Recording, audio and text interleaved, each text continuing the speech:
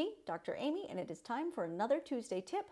As you know, this month we're focusing on blood sugar because with MTHFR and also with the standard American diet, we tend to move towards blood sugar problems more easily than average, right? So things like diabetes, insulin resistance, metabolic syndrome, gestational diabetes, but also endpoint diseases like Alzheimer's.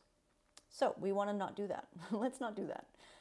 And this week's tip is again from, oh my God, how do I do this? All right, Glucose Goddess Method.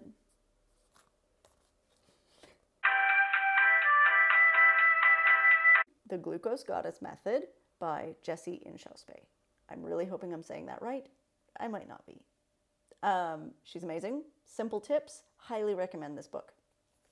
So this week's tip is add a veggie starter to one of your meals. So that means whatever your meal is, right? Like have that, great.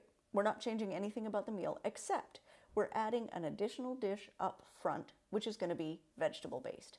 So it could be whatever, right? Like cooked Brussels sprouts. It could be edamame beans. It could be something, but it's going to be a vegetable, right? And you know vegetables when you see them. I know you do. I have all this faith in you.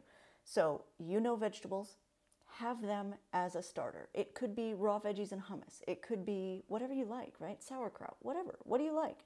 Have that before the meal you were going to have anyway. You don't have to change anything about the meal you were going to have anyway. But do this for one meal during the day.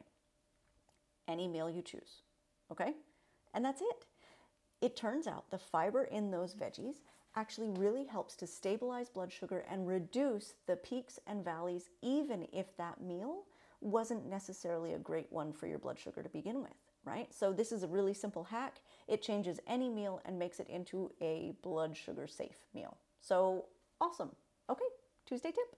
Bye guys.